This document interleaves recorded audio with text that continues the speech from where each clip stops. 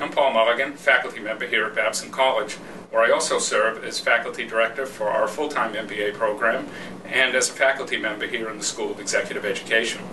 I came to Babson 14 years ago after a 20-year career in the financial services industry.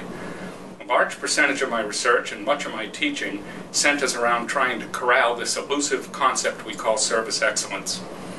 At times it provokes memories of Justice Potter. We struggle to define service excellence, yet we seem to recognize it when in its presence. One of the reasons it's so difficult to define is that it's contextual. It varies by industry, varies by transaction setting, and often varies by customer or customer segment.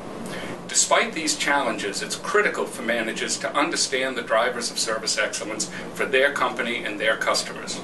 Our organizational competence in service excellence is what we're really measuring with those customer satisfaction surveys. Highly satisfied customers become loyal customers, and loyal customers drive growth and profitability.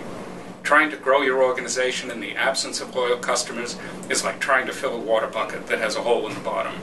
And our research regularly demonstrates that our loyal customers are often our most profitable.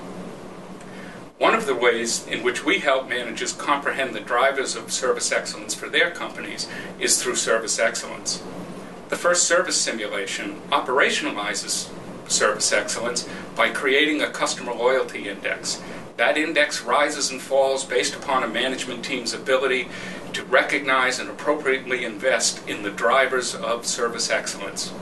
It's fascinating for me to watch teams as they peel that onion and uncover the real drivers of growth and profitability for their organization. At the end of the simulation, we debrief, helping the managers to translate that learning into the context of their company and their customers. Thank you for visiting Babson Insight. I hope you enjoy the articles, and perhaps we'll see you in one of our programs soon.